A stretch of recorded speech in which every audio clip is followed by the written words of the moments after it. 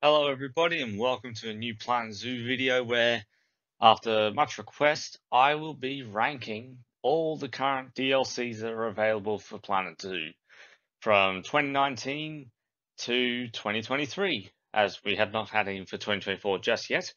So, without wasting any more time, let's get into it. So the first pack that came out for Planet Zoo was the Deluxe Edition, which released alongside the base game, coming with 3 animals: the Komodo dragon, Thompson's gazelle, and the pygmy hippopotamus. All great animals in their own right, but it is only these 3. So there's no other animals to really go alongside them. And when you compare it to Jurassic World Evolution 2's and Jurassic World Evolution's Deluxe Editions that came with 5 creatures, it is a bit smaller than that. And I love all these animals, particularly the pygmy hippo and Komodo dragon. They are personal favorites of mine. But it is not really comparable to many of the other DLCs that have a lot more variety and, namely, much more interesting creatures than some of these, as they do share resemblances with many of the base game's animals, with Komodo dragon being similar to a Nile monitor, pygmy hippo being similar to a regular hippo, and Thompson's gazelle being similar to animals like springbok. Now, they're all good animals, but I do have to say this is probably my least favorite pack. It came with essential animals, but it is my bottom pick. Yeah, so it's down in the C tier because I didn't think any packs deserved the D tier, as they're all pretty good in their own rights. So I only went from S to C on the tier list.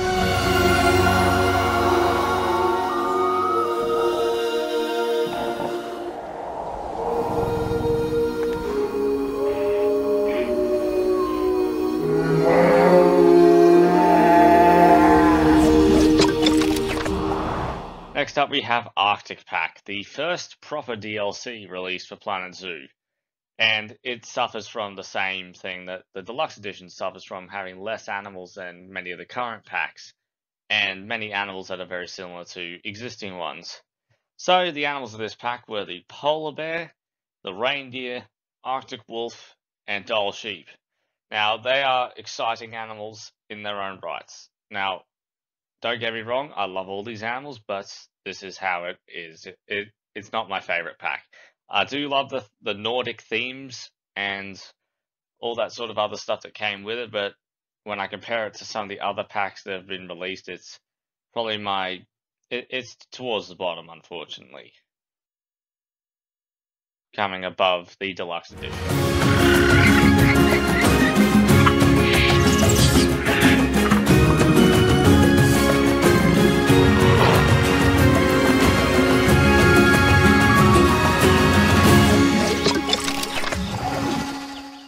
South America was the next pack after this. Now, I'm not going in order. These are based on my preferences. So South America released with the llama, the giant anteater, the Colombian white-faced capuchin monkey, the jaguar, and the red-eyed tree frog. All great animals, but it could have been a lot better. There was a lot of potential here, but it wasn't really used to its fullest. Now, I love all these animals.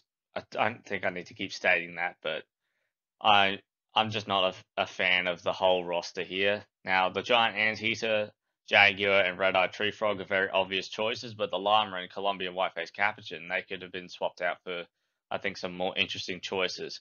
And I do like the theme that came in this pack, but it was somewhat more toonified than I would prefer. If we were to get a Central America pack, like in the next few months, if that were to be the case, a more realistic Aztec Incan sort of theme would be pretty good. Well, Aztec Mayan, as we're talking about Central America rather than South America. And I think this was based on Incan themes. So if we were to get Aztec and Mayan, I wouldn't be too fussed, and I think that would be pretty cool. But yeah, South America comes in at third to last.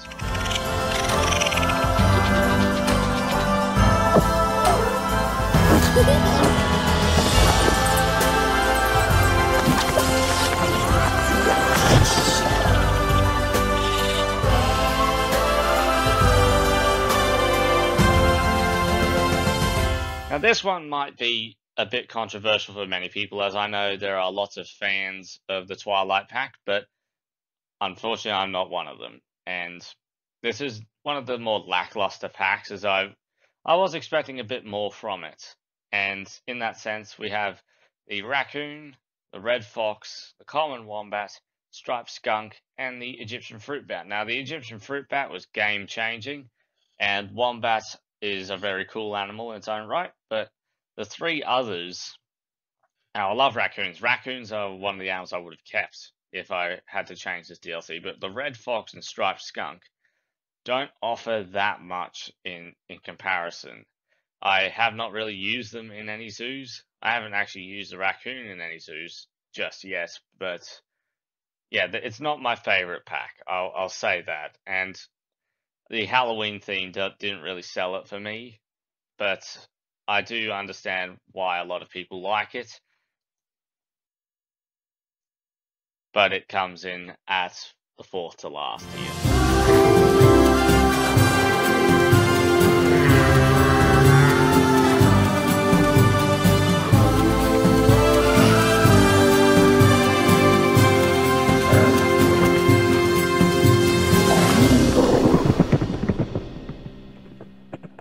Next up is 2023's Arid Animal Pack. Now, this pack is an interesting one. Now, I do like it. It covers the arid biome very well.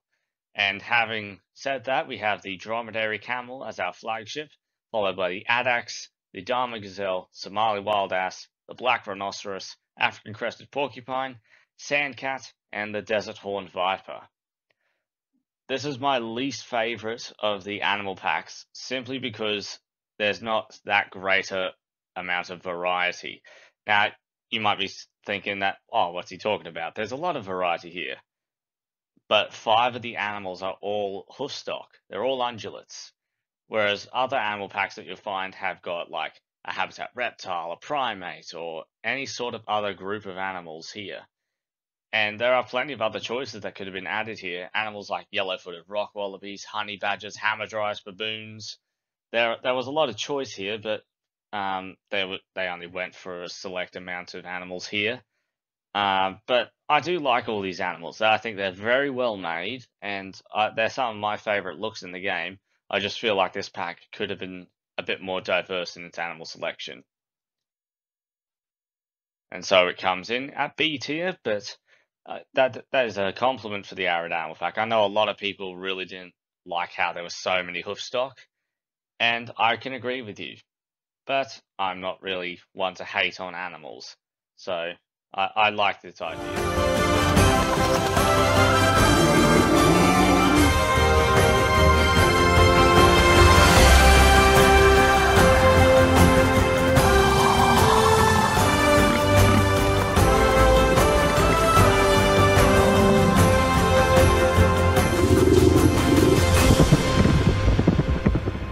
Next up is the most recent of the animal packs, the Eurasia Animal Pack.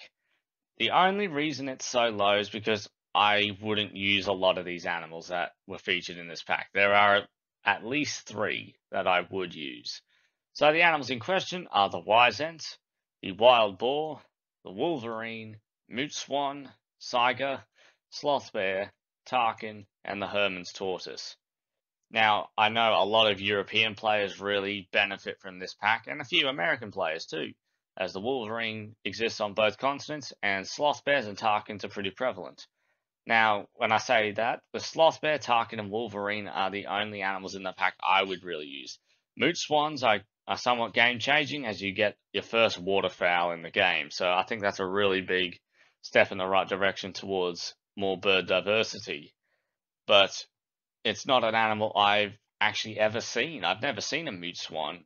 I'm from Australia. I'm used to black swans, but it's more of an aesthetic ambient species rather than an animal I would apply to a regular zoo. Whereas sloth bears, tarkins, and wolverines, I would. Wild boars, they're not exactly the kind of animal I would consider a zoo animal. Wisent have a great conservation story, but I don't really see any way I can use them. And Saiga only exist in a select amount of zoos, and I don't really know how to use them except for like a wild conservation project build. And the Herman's Tortoise is very good for some reptile houses, so I guess I would use that as well. But Eurasia Animal Pack comes in at B tier above the Arid.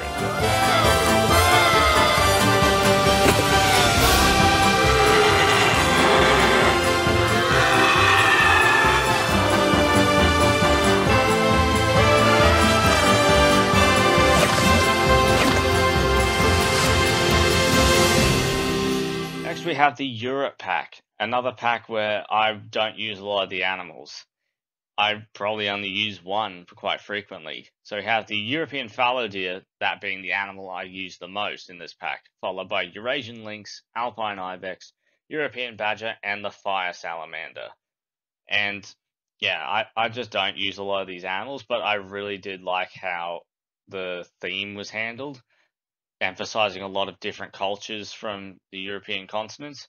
And yeah, I really like that cultural emphasis and how these animals were presented. I think that was very cool. But the Euro pack is not really a pack I use too often.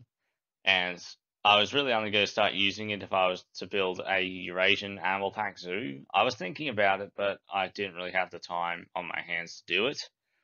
So the Europe pack is, yeah, it's one of the lesser scenery packs in my personal opinion, and I know a lot of people really like it, but it doesn't really do it for me, unfortunately. So it comes in above the Eurasia Animal Pack here.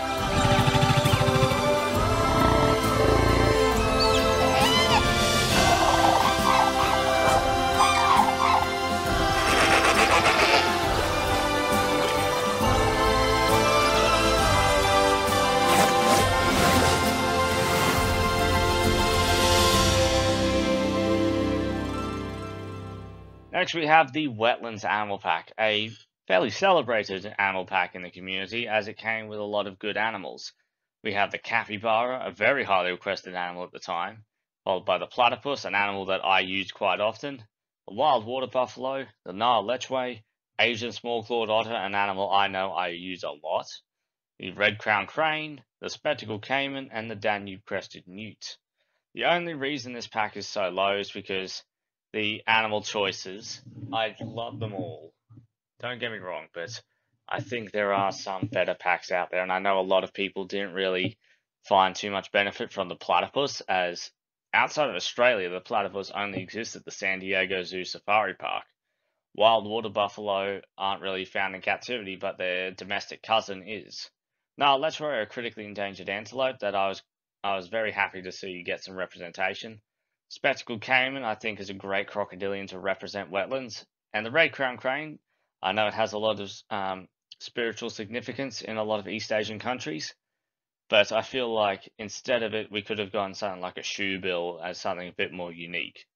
But that's just my personal opinion. I use a few of the animals in this pack quite frequently, so it is a bit higher.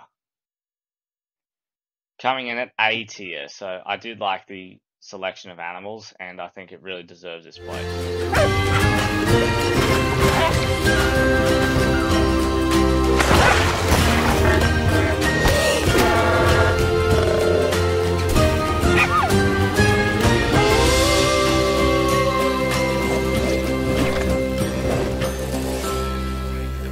Now we have the Australia pack, one of my personal favourite packs as it represents my home country. And a lot of animals in it I've seen quite frequently and use in zoos often. So these would be the red kangaroo, the dingo, the southern cassowary, koala, and eastern blue-tongued lizard. All these animals are great in my personal opinion and fit the pack very well. However, instead of the dingo, as much as I love dingoes, I love seeing them, the Tasmanian devil would have been a great choice here. And since it's more of a rustic desert or grassland theme, instead of the cassowary, I think an emu would have fit here better. But hey, we got them in the end. But I think the scenery has its niche. It's interesting. I will say that. But I do like the cultural elements that were blended into the scenery of this pack. And yeah, it's a great pack. Don't get me wrong. I use the animals quite a lot, but it doesn't really stack up to some of the others later on. but it is certainly still good enough to earn it an A place on the list.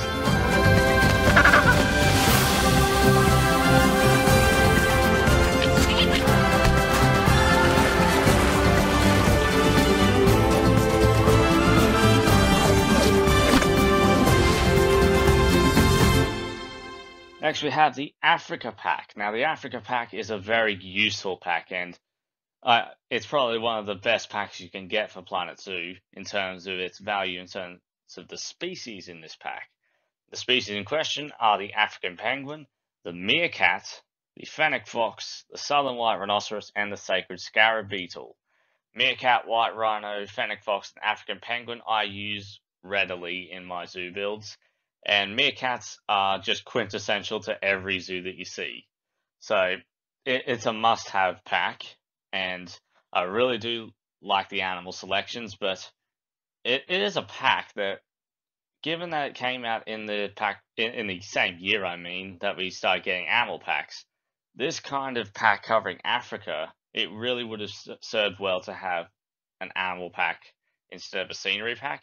Don't get me wrong, the scenery is phenomenal in this pack. Very heavy Moroccan and Egyptian themes in this DLC, and I really did like how it was brought together, and it is one of my personal favorite scenery packs.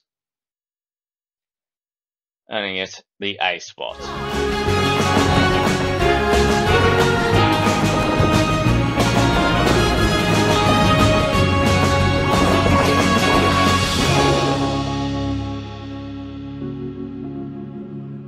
Next, we have the Aquatic Pack, a game-changing update and pack. So this pack added some of the more requested animals by the community, those being the penguin, the otter. Cuvier's dwarf caiman was a nice surprise and a very beautiful rendition of the animal. We had a grey seal and a diamondback terrapin, all great animals that represent the aquatic biome very well. Basically, if you're going to have an aquatic pack, you got to have a crocodilian of some kind, as they are one of the best adapted aquatic species, particularly semi-aquatic species.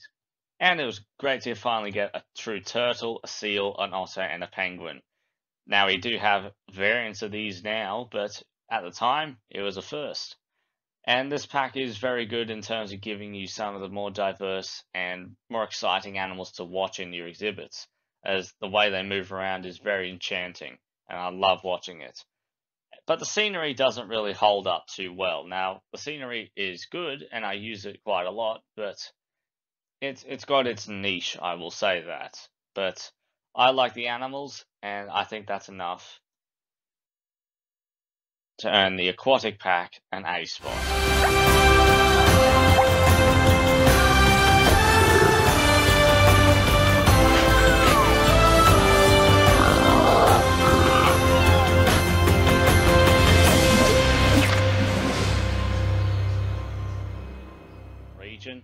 Showcasing some of the best animals from the region.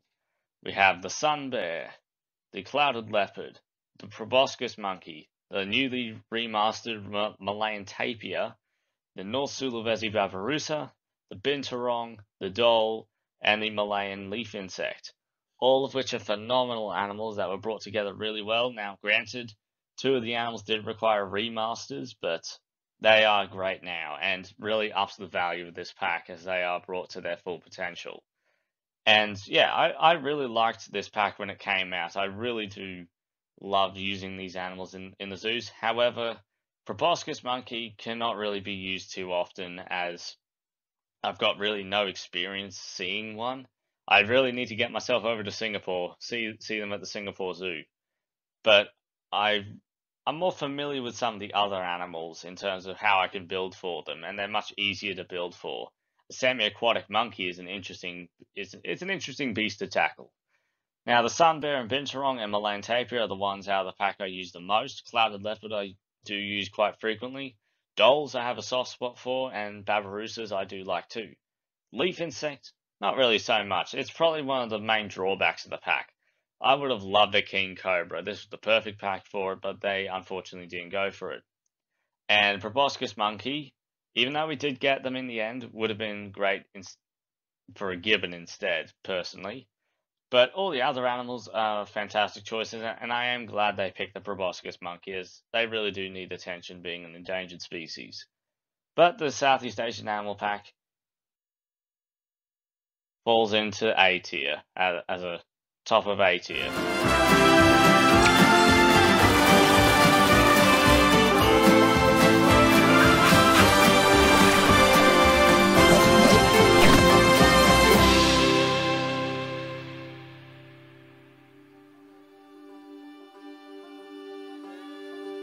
Now we have the North America Animal Pack, one of the best put together animal packs I've seen.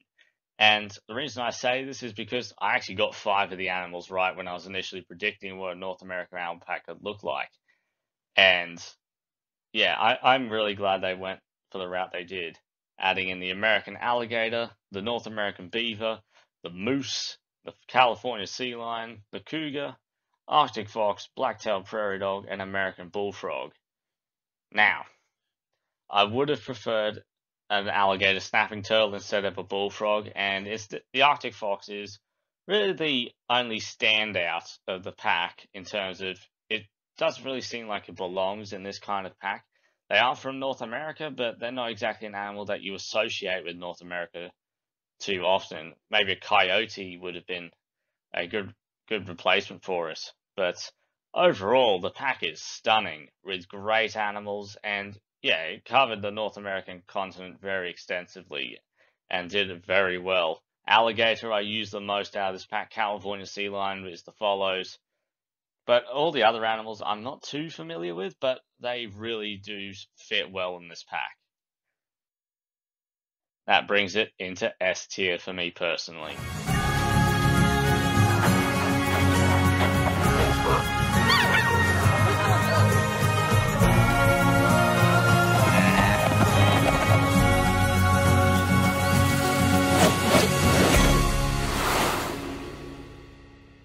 Now we have my personal favorite of the animal packs, the Grasslands Animal Pack. I just think it's a very fun pack full of great animals, those being the nine-banded armadillo, the maned wolf, the emu, the caracal, the red-necked wallaby, striped hyena, blue wildebeest, cloudless sulphur, European peacock, Menelaus blue morpho, the monarch butterfly, and the old world swallowtail, a selection of 5 butterflies for the walkthrough exhibits.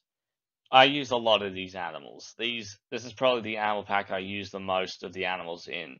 I use the blue wildebeest for savannah exhibits. I use the maned wolf quite often. I use the emu a lot, and red-tailed, red-necked wallaby quite often, and caracal is another very often use for me.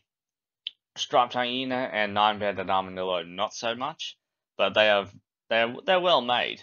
Granted, the striped hyena did require an initial redesign, but I think the pack is quite good now, and I just realized I used the old striped hyena Zoopedia image there before its remaster, but yeah. But this pack is very good, and I really enjoy building for it, and it was really cool to sort of recreate the trailer zoo from scratch. I only used reference images from the trailer to build a whole zoo, and I think I did pretty well, and it was a very fun experience to do. And so it lands at S tier.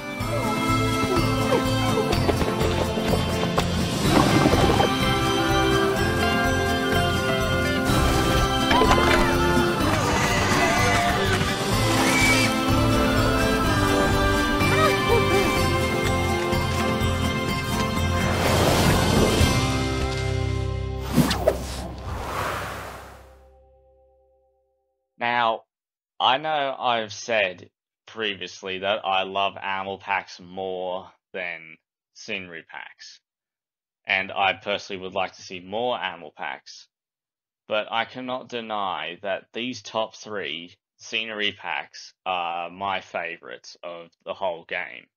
I think they're just the best put together and some of the best looking in the game, and very useful in terms of the pieces that they provide. So we start with the tropical pack at number 3. So the animals in this pack are the Fusa, the Asian water monitor, the Lar Gibbon, the Red River hog, and the brown-throated sloth. all great animals. Now, I know a lot of people were hesitant on the Asian water monitor as a choice and would have preferred something else, but Frontier did a phenomenal job bringing this animal to life. I think it is the best looking reptile in the game, in my personal opinion. The Red River Hog is phenomenally well made. Fusa as well is very well made. Largiven is stunning. And Brown-Throated Sloth is probably my only drawback of the pack, as they're only found in one zoo outside their native range, and a lot of people, including myself, would have preferred a Linnaeus' two-toed sloth, as you can put them in exhibits with more animals, as you know what animals go with them in real zoos. But the scenery in this pack was very, very well made. I really loved it. We had Rafflesia flowers, we had Attenborough's pitcher plants, we had all sorts of cool Indonesian temple-themed scenery. It's very well done. I really love the scenery of this pack. And yeah, I cannot deny that this is probably one of my favorite scenery sets of the whole game. Landing it in S tier.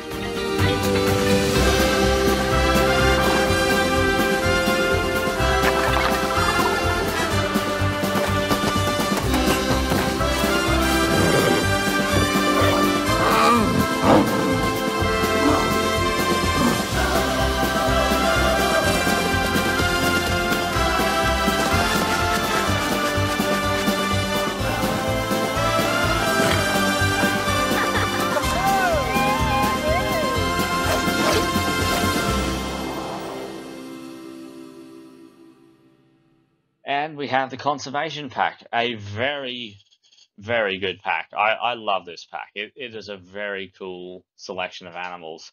The Przewalski's horse, the Amur leopard, the Siamang, scimitar horned oryx, and the axolotl. All animals, including the axolotl, are fan favorites and were highly requested at the time. Siamang is my personal favorite of the gibbons, and I was so glad when I saw it and really happy how they brought the Siamang to life. Amur leopard was a must-have for this pack, and same with the scimitar oryx and Przewalski's horses. They're just symbols of conservation, and I really loved how Frontier paid attention to the community and added some highly requested animals all in one pack. And I really loved building with the scenery of this pack. You had all sorts of endangered plants of many kinds. You had sunflowers, tomato plants. It added a lot of backstage scenery, which really applies well to a realistic builder such as myself, where I like building realistic zoos, and all the backstage scenery really helps in creating that atmosphere of a real zoo. And all the scenery was made out of sustainable pieces, so you had like 3D printed building pieces that I think is something that can really benefit the world a lot in terms of infrastructure. And yeah, I love the addition of brachiation. When I saw that gibbons were coming in this pack, I was so happy. I was probably one of the happiest I've been for a DLC in a long time. And yeah, the excitement alone got me. This was going to be a top 3 pack for me. It always was going to be. Landing it in S tier. And so that leaves us with just one.